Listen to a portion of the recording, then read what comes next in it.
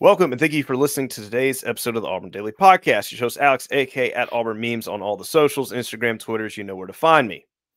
With us today, the Auburn Man of Mystery, the self-proclaimed Auburn's hallway monitor, the defender and fighter of all things bad narratives. Pat Barnes joins us once again, and we're talking about a hot narrative that's been going on really all season. I think far longer than anybody expected, even if you'd probably asked him 3 weeks ago. And Hugh Freeze has said this narrative will very much continue to be a play. You saw it by the title of the show. We are talking the two quarterback system in really a way that we have never seen it before.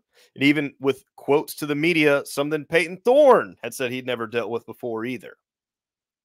But once again, we're still dealing with Robbie Ashford and Peyton Thorne probably doing a roughly 1/3, 2/3 split at quarterback, with a rotation to those of us who are not coaches, cannot even begin to fathom or understand the rhyme or reason to why and what they're doing.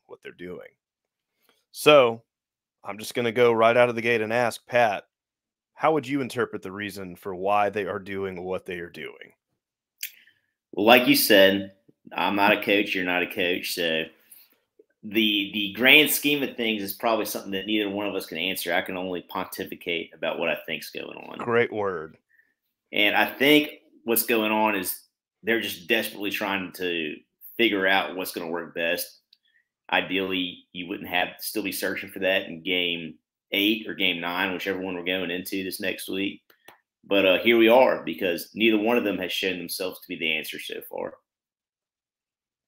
Yeah, so I think a lot of people thought after, well, okay, there's a few sagas here of the answer of what folks thought Peyton Thorne would be.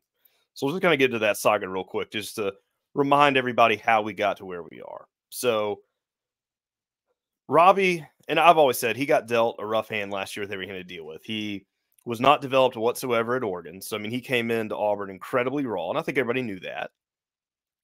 And Robbie seemed to be kind of the long-term play for Auburn. Well, given everything that happened last year, fast forwarding a lot, got thrust into a role of getting a lot of snaps and a lot of minutes fairly early on, was probably not getting a proportionate amount of reps with the one team. And then the Missouri game, his first true start, he has an AC sprain in his shoulder, which plagued him for the whole season, with some other injuries as well. And then, of course, somebody had to just dive into the fire that was the Brian Harsin regime. And, I appreciate Robbie for doing that, because he easily could have just said, hey, I'm out of here. And then I guess at that point, you got to trot in a true freshman of Holden Guerin or Sawyer Pate. So he comes in, didn't have the best numbers, of course. That's no secret, no denial. And there was that cloud was unfortunately followed him through the offseason. And the narrative always was they were going to get another quarterback. Well, a few of the folks, I think people thought it would be in winter and you go to spring. Well, in the summertime, you get Peyton Thorne. And so that is where the first bit of hope being, all right, Peyton Thorne is going to be the guy. Going to fall, they're going to compete. Yep, Peyton Thorne is the guy. Week 1. All right, we're feeling good. They're still splitting. It was a little erratic.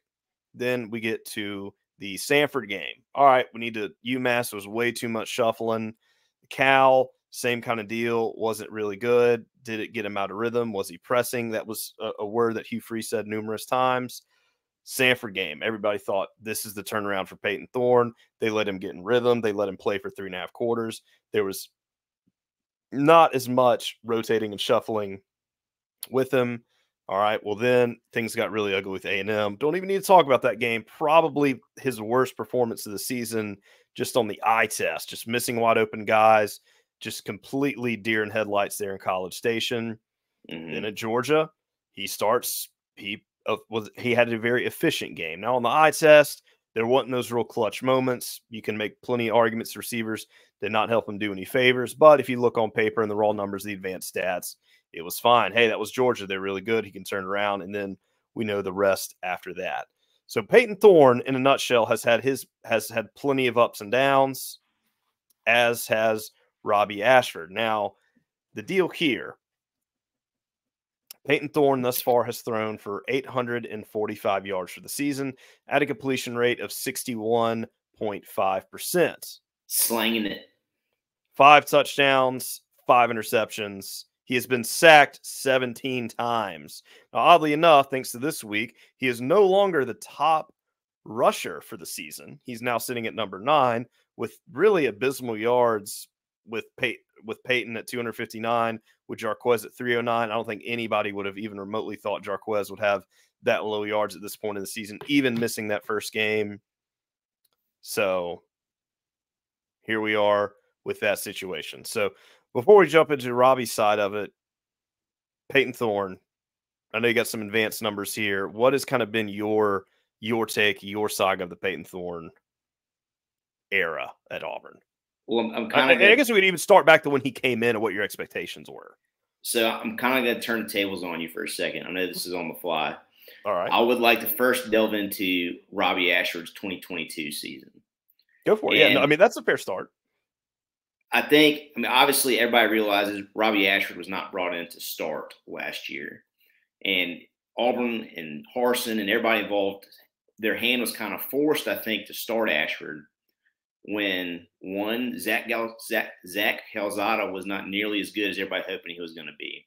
And two, the offensive line was so bad that you had to have a mobile quarterback kind of operate back there to give you even a shot at having some type of efficient offense. Yeah, because you couldn't survive in that unless you were Robbie athletic. You weren't surviving in that pocket, right? And Ashford is obviously the only mobile quarterback out of that crew we had last year. I'm already going to disagree with you a little bit on his passing, kind of going downhill when he hurt his shoulder. I think if you look at those games before that, he was missing a bunch of the easy throws, and that's always kind of been the book on Ashford is he can thread a needle 40 yards down the field, but the stuff 20 in, he is very inconsistent and erratic on. Talking about those advanced numbers, ESPN has this stat I'm sure everybody knows about at this point. It's called QBR. It's not your traditional quarterback rating where you're graded 0 to like 250, and you've seen these recent years players get crazy traditional quarterback rating numbers. What this rating does is it grades you 0 out of 100, and it takes in a bunch of different factors besides just your passing numbers. It takes in your rushing efficiency, takes in the difficulty of the schedule you're going up against, your efficiency and the little stuff. It's going to give you a plus point if you made a good throw and the receiver still dropped it, stuff like that. It looks like to me, when I went and looked at this, there has been 17 seasons in a row now that ESPN's been keeping track of these stats. Ashford's 2022 season is the lowest graded QBR Auburn's had since 2004 at a 49.4. And kind of to give you a frame of reference, everybody kind of looks at Chris Todd's 2009 kind of being that steady average score. He was a 60.3.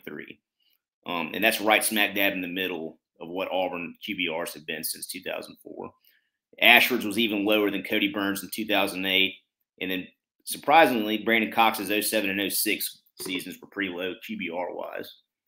But I think that's what I kind of want to hit on first was a lot of people say, Ashford was thrown into the fire last year, was learning on the fly.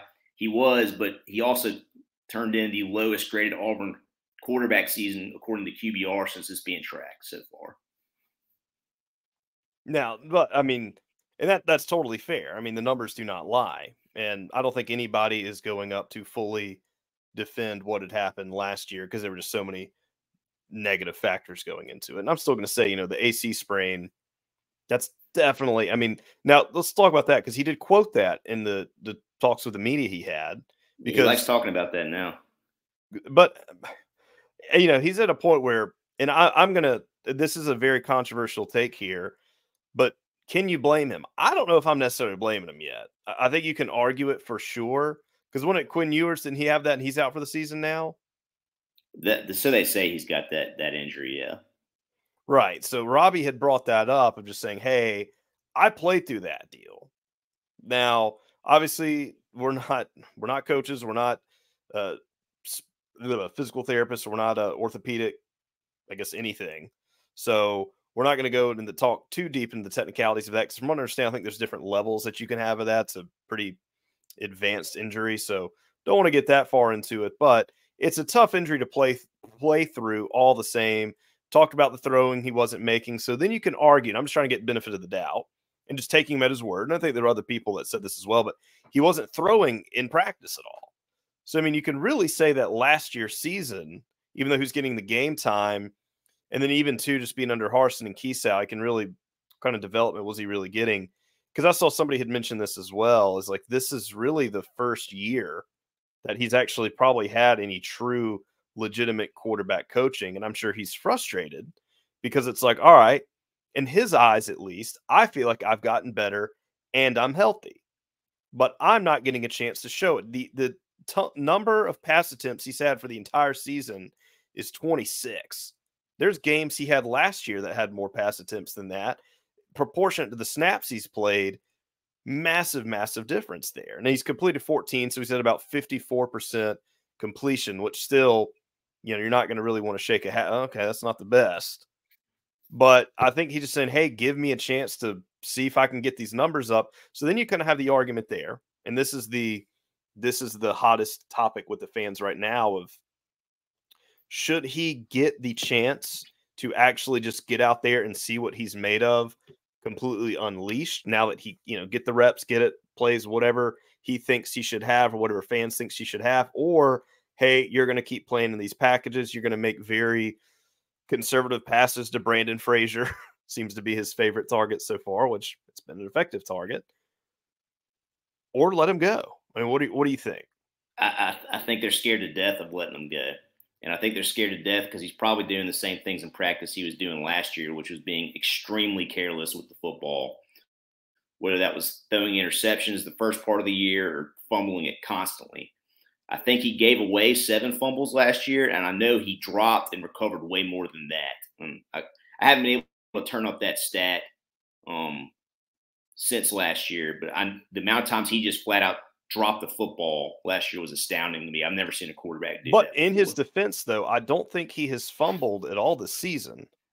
Well, he's not getting near the amount of snaps he got, so the opportunities haven't been there to turn the ball over. No, 100%. And yeah, I mean, like I said, numbers don't lie. But in his defense, he hasn't fumbled it in his first interception he had. Now, granted, worst throw of the year. Volume. It was a bad throw, and I'm not saying it was a wise throw.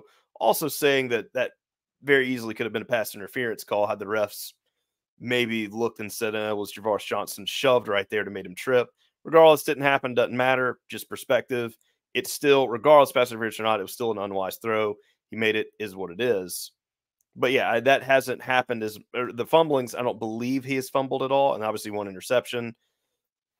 Well, again, he does look better this year, and that's where I was kind of dovetailing this into. I don't know. He has, I think, marginally improved this year. But I think as far as, he hadn't fumbled it, he hadn't thrown interceptions, the simple fact of the matter is he hadn't gotten the opportunities to do that, either good or bad things. And probably what I think is going on is the coaches saw the film last year, see him in practice every day. We don't see him in practice every day. And a lot of that same stuff's probably still going on in practice. Well, let's jump over to some of the quotes that were said, and then hit. Oh, actually, you said you'll start with Robbie. I didn't mean to interrupt you because you were originally going to go with Thorne. So you hit up Robbie 2022. Did you want to loop back and finish your Thorne take? Yeah. So kind of dovetailing off Robbie too. So far this year, Robbie's QBR, he has improved that a little bit to a total of 53.3 on the season, which would be good for just ahead of Cody Burns' 2008 season. So he would that'd be the third worst QBR in Auburn history if it were. What is Thorne so far? And what is Thorne so far this season? Thorne this season has a 56, so it's not that much better. Okay. But if I think that's kind of the tail of the tape is from what we've seen, and we'll get to this in a little bit. Neither has really been better than the other. Right. 56 would actually be ahead of Brandon Cox's 06 and 07 seasons, though. So I kind of thought that was interesting. Thorne, obviously, we've talked about this in the last couple of shows, has not been nearly as good as we all hoped he would be. Definitely, I hoped he would be after throwing for 7,000 plus yards in the Big Ten against some good teams and in some tough environments up there. Like we said before, the Big Ten's not that far off from the SEC as far as the environments and the talent level goes, as much as a lot of people want to portray that it is. I think Thorne, we've talked about previously, I think he's in his head is a factor. I think all this new schemes, this mishmashing of schemes together, I think has gotten to him. I think the quarterback rotation has hurt his confidence. I'm not going to sit here and tell you he's way better than Robbie Ashford this year, because he's not.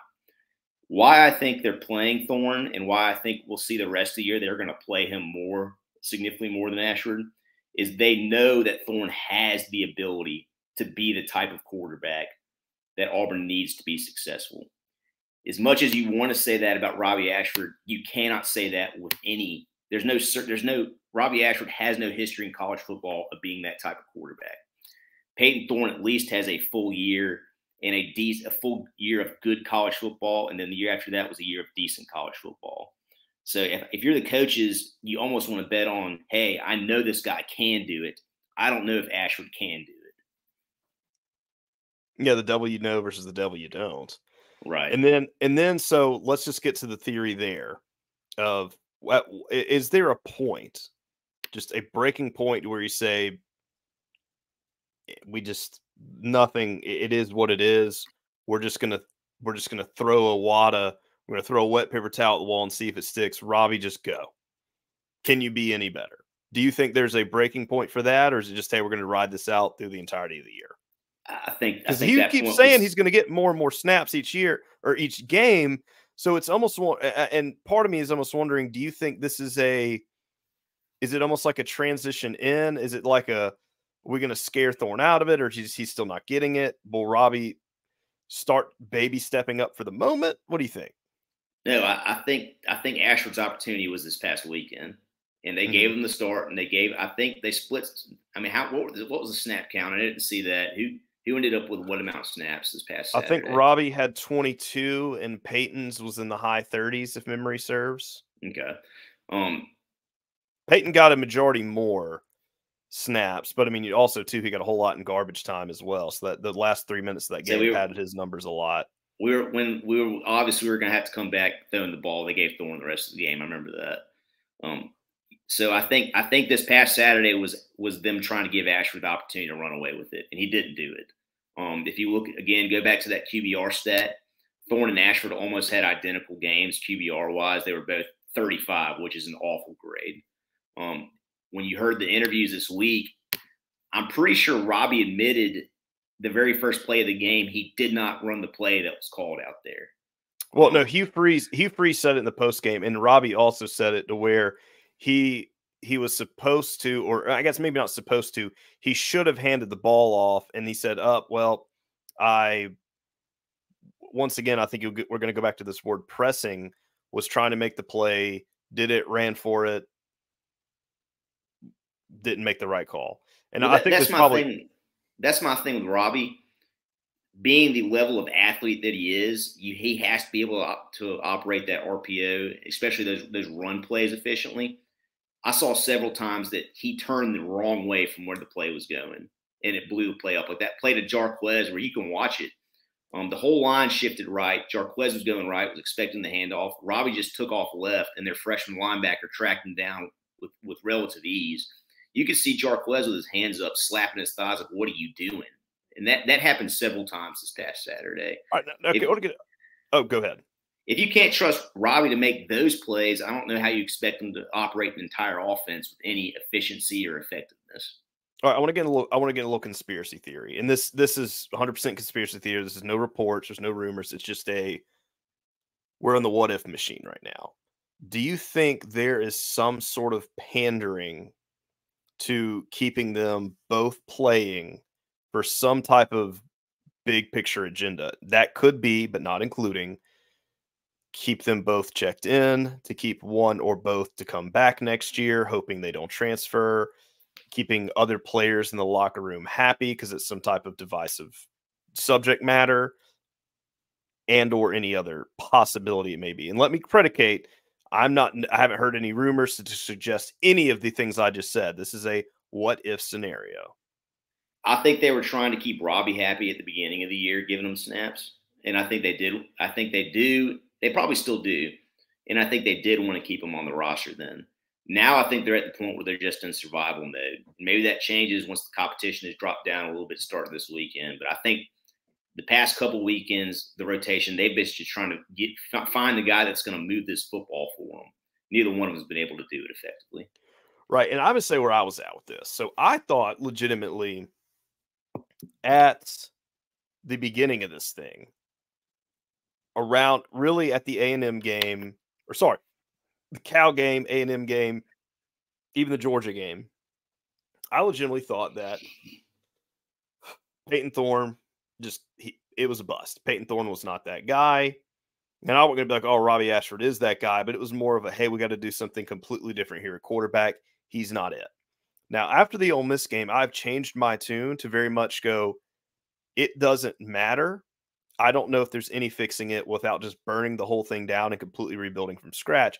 Because here, and this is my take on it, and I do believe this, from an offensive standpoint, I do not think the offensive staff is, and we'll just label as Philip Montgomery because he's over it. And Hugh Freeze has pretty much said that Montgomery has the keys to the whole thing. So it sounds like it's most definitely him. Now, where Hugh's at fault of saying, should he have intervened sooner here? I think it'd be a debate and topic for another day. But for just what it is right now at this moment, both quarterbacks are set up for absolute failure. And I don't think there's anything that either of them could do at all. And there's obviously a lot of factors with that, with the receivers and coachings and line. It's not just them. But I don't know. I legitimately don't know if there's anything you can do with the way it is right now that would change this, no matter if you let Peyton take all the snaps or if you let Robbie take all the snaps, or you do this 50-50 thing that they've got going on. Generally, I think the only thing that's just going to have to happen is just pray that things look easier with a lower level of competition and less of a talent gap. No, and I agree. I mean, I think the whole offensive paradigm this year was a failure. I'm sure Freeze is regretting a little bit just giving the keys away to the offense completely. His logic is sound to me to start the season, that he needed to focus on recruiting because this is something that we've talked about constantly. That's by far the most important aspect of having a successful college football program is recruiting at a high level. So that makes sense to me. I hope starting next year he takes the offense back, or he and Ken Austin or whoever it's going to be, and everybody gets more on the same page. To that point, I think the rest of the year you're going to see a lot more Thorne, because I think at this point they're just going to say, hey, this is the show recruits. This is the offense we want to run. We want to throw the football at least 50% of the time. We don't want to be this read option, constant run, just have to run it down your 13 personnel. That's why I think you're going to see Thorne a lot more the rest of the year, because they're at the point now where, like you said, the competition drops down. But, hey, we want to show these guys the offense we want to run. And it's these receivers, you're going to get the football a lot. And this is what baffles me. Okay. This is what baffles me. If you look at the raw numbers, we already been over the advanced stats of just the Ole Miss game. They both, Peyton Thorne, I think, was 69% passing. That's where you'd be like, nice. And then Robbie was 75% passing. So minus the 2 3 or interceptions. 4 though, right? Yeah, but I mean, I'm just saying raw percentages here. And then obviously you had the 2 interceptions that were bad for both of them. But, and then, we'll give Peyton credit. That probably should have been overturned. But regardless, once again, just like Robbie, it was dangerous thrown to double coverage. But I digress. That's still going to sit there and be like, I would get if we were throttling the passing, if it was just like, God, these guys can't connect. They're getting sacks. The receivers are dropping balls. But they were making, even though they were just little chip throws, and a lot of that was padded with garbage time throws. But just to not pass it for the entirety of the third quarter when there really was no reason not to is just still and like I said, not a coach, but I just don't get that whatsoever, where it was like, it would be one thing if they just weren't doing anything with the passing. Like either quarterbacks weren't seeing guys that were open, or guys that were open or had catchable balls were just missing them. They just didn't do it. I think a lot of what's going on is they're trying to shorten these games up. And 100%. I think that's especially true the past 4 weeks, knowing they were going in with such a large talent gap, especially the first 3 weeks. And frankly, last week, I mean, the fact that Auburn's at the point where they have significantly less talent on the roster than Ole Miss, it never should have gotten to this point. You can thank Gus Malzahn and Brian Harsin for that. But here we are. And I think the coaches realized, hey, our best chance at winning this game is making this game as short as possible. And the way to do that is to run the ball a lot. So I think that's a lot of what the game plan was there. And so the interesting part about that with the I guess with the Ole Miss situation is yeah, I mean I get trying to shorten the game, but then in just incredibly obvious passing situations or just do something situations. Like there were a few third and manageable plays, and there might have been like third and Hmm. long, but just on some third down. And I remember this is where there were a handful of times the crowd booed during the game, is they just ran the ball down the middle. It was essentially just like we're giving up on this drive. And then, like I said, coaching, hey, we're playing. You know, the coach speak of that would be, oh, we're playing field position. Chat, you know, Oscar's booming punts. Defense is playing good. But then, to the fan service, it's like, oh, you just gave up on this drive. What do you think on those? Because I don't know if I don't know if giving up on the drop. I think they're scared to death of the quarterback play right now, man. I don't think they trust these guys, and I don't think the offense is, even if they had somebody who they did trust. I don't think the offense is running efficiently as a system right now. And when you're a coach and you're scared of your players, you're gonna rely on the people you trust more. And it's obvious they trust the running game more than they do the passing game, which they should. well, I want to take a brief break real quick. I want to thank today's show sponsor, Opelika Rage Room. If you are watching quarterback play, or if you're a frustrated quarterback, that is a great place to go if you need to let out some frustration, get a table full of goods, get bats, hammers, mallets, whatever you want. You could break a windshield, you could break a TV, a computer, glass bottles, whatever. Almost limitless options of things to smash for a set amount of time. Book on their website, opelikaRanger.com, located on 2nd Avenue, just outside of downtown Opelika, not but 10 minutes away from Auburn. Great place to go. Also, with the location of Birmingham Rage Room. You can check them online on their website as well, birminghamrageroom.com. Same deal. Go there, book, check it out if you're in the Birmingham area as well. Really, really fun, and want to thank them for sponsoring our show. Now we get back into it. So to kind of conclude us up here, moving forward, do you think there is any pro or con? Can you see? I'll just ask this. I think cons are kind of well known. Can you see of any advantage? Can you see of any pro that's the most realistic sunshine pumped outcome possible for keeping the two quarterback system going on for the rest of the season? No, I don't believe so. I think it's time to pick your guy and ride with them. If they decide that they do want to do the two quarterback system, they're the football coaches. I'm not. But as of right now, it hadn't worked 8 games. I don't think it's going to start working magically in the 9th game. All right. So if it was me, I'd tell them pick your guy and ride him the rest of the year. All right. I'm going to do an exercise here. Okay. Peyton Thorne, the advantages to sticking with Peyton Thorne. Way better threat than, well, historically, based on his past at Michigan State, there is a much better threat in the passing game with him. So you have a better chance to operate your offense at full capacity with Peyton Thorne, I think. Okay, Robbie Ashford. What's the benefits of just saying, hey, we're going all Robbie? If they are positive that Peyton Thorne is never going to get his mojo back, I do think Robbie's probably the better option just getting that 12, 13 personnel and just hammer the ball in the ground game and hope that the talent mismatch you have against Arkansas and Vandy and Mississippi State is enough to win those games just by playing ground and pound. I think that'd be the way you go with him. And I'm assuming we know the answer to this, but do you think there is any benefit to just rolling the absolute dice and say Holden Garner?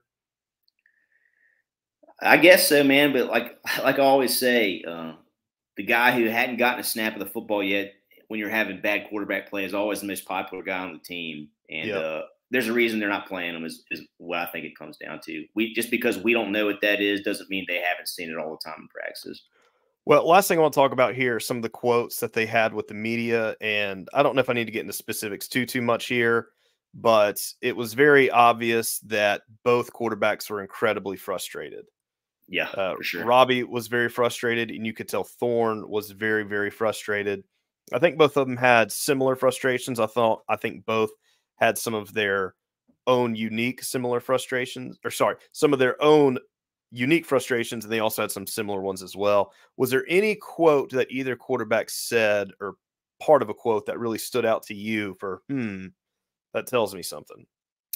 I don't remember the specifics of the quotes. I do remember the general tenor of them and kind of what they talked about. It sounded like to me Thorne was just kind of shell shocked over what he had walked into. Did not expect it to be this way, and obviously has never been a part of a two quarterback system like that. I think he said as much, and I think this is just a situation he was not expecting to walk into. I think he probably expected he was going to come in here, be the best quarterback, and it was going to be a system that was comfortable with him, and it just hadn't been that. So let me ask you this, because yeah, I mean that would definitely be the cliff notes of what that would be. Your dog's got some opinions on this. He must be a Robbie fan. Yeah, so he didn't like that Peyton. He didn't like that Peyton chatter. But the deal with Thorne is, it almost to me kind of, I got it from just, maybe I was looking at it from with my head tilted a little bit, but it's almost just like, I don't think what the coaches are doing makes any sense to me. Yeah, that was kind of how I took it. So I'm looking at that in one of two ways. Is it either I don't know what they're doing, or they're crazy because I'm better than what they think I am, or it could be a little bit of both? I think it's probably both. But to me, the bigger thing about his response to me was your first point, that I think I kind of got the impression that he had no clue what he was walking into and has no clue what they're trying to do at this point. Right. Which is kind of scary because, we can argue, oh, we're not players, we're not coaches, but I think if we were sitting down, Peyton Thorne probably knows a fair share amount about a lot about football. Yeah, I mean, he's a coach's son. He's a 2-year starter in the Big Ten. I mean, he's got tons of experience playing big time football. He knows what a successful offense looks like. You can go back and watch the tape past 2 years on him to know that. So, moral of the story there is Peyton Thorne could coach football if he wanted to. Probably not at Power 5 level right out of the gate outside of being a GA, but the guy could have a career in coaching if he wanted to right now. He knows the game. No one has accused him of being slow between the ears. And it's obvious that that was a very, very subtle jab to, like, and there are times where legitimately the person, can be smarter than the boss, or the player can the coach. And maybe this is a silent cry for help of like, hey, this isn't there. When I say coach, I think we're really looking at Montgomery for this because, like I said, Hugh has made it very – I even think Hugh has had some similar language too of just like, I don't know what this is. And I think so too. I think you can argue whether it was smart for him to go all in on recruiting or not. I think that's probably the biggest bone you can pick with him this year, along with how he's kind of dogged out the team in the press conferences. But I think it's pretty clear from everybody close to the program and the interviews that Montgomery is running this show as far as calling the offense right now. Right. And I think that'll be a storyline we will definitely be talking about a lot over the next few weeks of, hey, and then there's chatter there that maybe this deal with crime taking a little bit of a back seat on the field coaching is helping a little bit more with that recruiting, and maybe that'll help you kind of come back a little bit and try to put out the fire. So we kind of hit up with Thorne, and that probably is a synopsis for most of what Thorne had to say. And then I think Robbie's was much more, and obviously Robbie echoed the sentiment. Robbie's was basically "let me shine," from what I remember. Yeah, and I think Robbie definitely has got a little bit of a chip on the shoulder for a lot of different reasons. And I think you can argue that some of them are fair, but I mean, the deal there is if you are going to have a chip when you get your moment, you got to back it up and say, my improvement is more than marginal. Yep. But also, too, I think you can argue, has Robbie had the fair chance to just really get out there and just let it rip? Because the thing is, and this is my opinion on it, I think if you have Robbie out there, you got to let him start airing the ball out. You got to put him in packages that are just going to spread folks out and just live or die by the consequences of that. Run it a little bit faster, and that is where he had looked his best. I was watching some highlight tape of him from last year, and that's where he looked his best when it was like that. Because when the team is spread out, he's going to improvise a lot better when they're not stacking the box against him.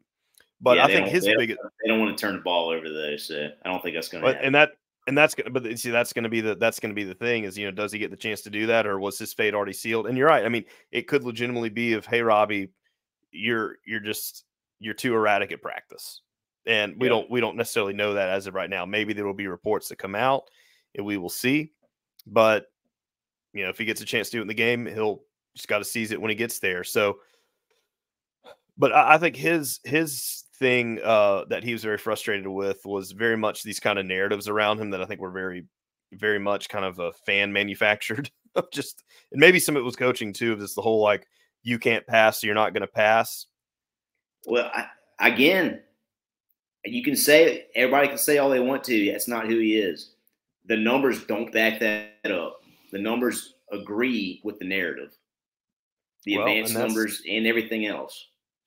Now, maybe well, he isn't that guy, but he has yet to prove otherwise.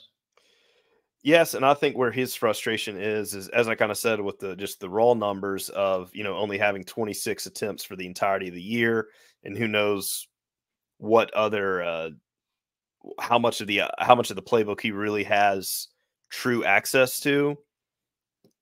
That seems to be kind of where he is kind of disgruntled, in his words. So we don't know what that'll actually look like. We don't know if he's going to get. I mean, it seems like Hugh is still planning on giving him his fair share of snaps, just from some of the hints he'd said, giving answers. So for whatever reason, it seems that Hugh is not against this. Now, the one thing that was a little interesting is, correct me if I'm wrong the way I heard this, but Hugh said I was very involved with the 13 personnel package, which sounds like Hugh was eagerly involved with the stuff that had Robbie. Did I hear that correctly? Yeah, that's what it sounded like to me, that Freeze was calling plays for when Robbie was in the game. So Right. So that right there is probably the biggest head scratcher for me, and I don't even know where to begin to theorize if that's good, bad, or neutral for Robbie or the team or whoever. That really kind of makes me wonder is which is that something that they are, when I say they, Montgomery or Freeze, are on agreement upon, or is it more of this guy's getting more playing time because this coach is wanting him in more? And I guess that would really mean Hugh would have the final word on that. So the we the don't. only thing I'm positive about is Montgomery is not going to be our offensive coordinator next year. Yeah, I think that's a very, very safe take at this point. Yeah, That is absolutely wild, because if Luke Deal comes back next year, that means Luke Deal. I think we were talking about this the other day. Is that 6 or 7? If you count the interim offensive coordinators, you would have Kenny Dillingham, Chad yeah. Morris, Mike Bobo, Eric Austin Davis for a Keeshaw, month.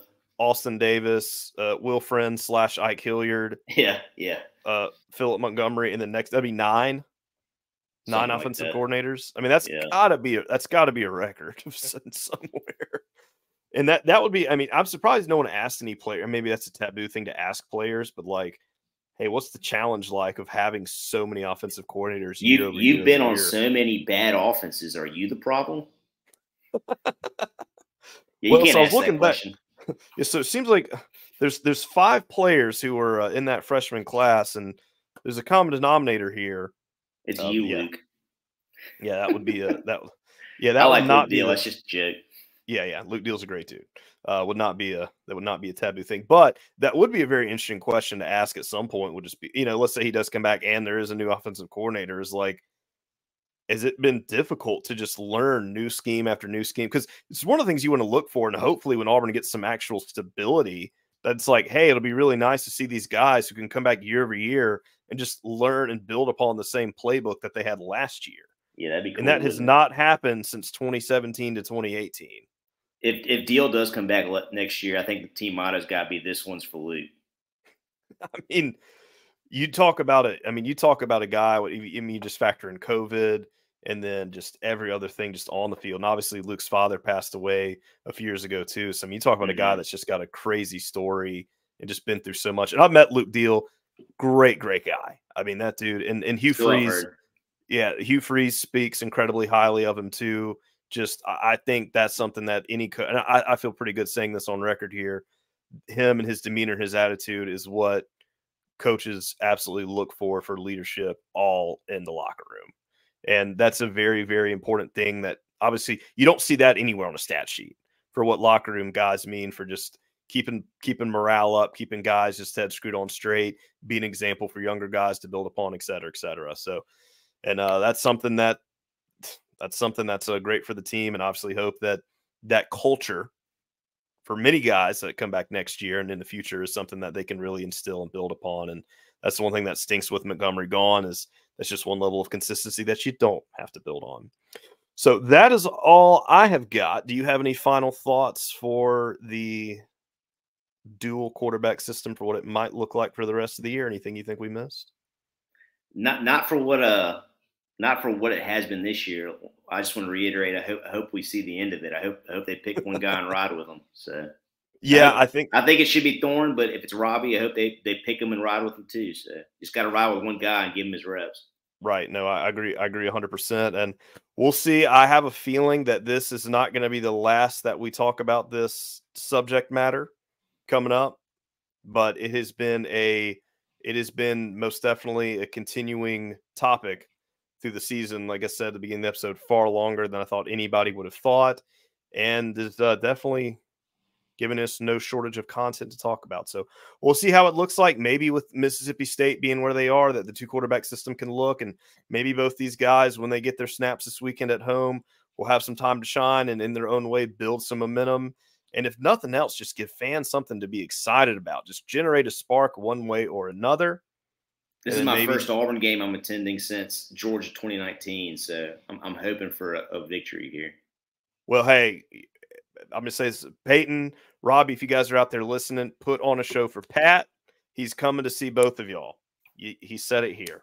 Just one of them. So, anybody put on a show for Pat. Just win. Just hashtag win for. Well, one of y'all put on a show for me, please. Yeah, hashtag win for Pat Barnes. And maybe that'll be it. And if that is it, then I think we'll get you some tickets for the rest of them. I mean, I think that's the only fair way to do it if you are the contributing factor. Because, I mean, look what Auburn has been since 2019 and now. And if they turn around this game, there's only one explanation. Me. So I was boycotting Gus and Harsin, man. I finally got the coach I'm on board with, so we're back on campus. Well, if they do end up winning this weekend and winning soundly, I think the topic of next episode is going to be why didn't Pat start coming to games sooner? And tune in next week for that subject or for that episode. And if it's not, well, we'll see what it'll be. Want to thank everybody for listening and checking out the show. Want to thank Pat, as always, for joining us, talking some great Auburn football with us, defending the narrative and keeping everybody's head screwed on straight. He'll be out there patrolling the streets and the wavelengths of all things Auburn on the internet. You don't know where he'll be, but he will be there. Want to thank him once again, and thank you for listening. Have a good rest of the day, and check us out on the next episode that'll be dropping tomorrow.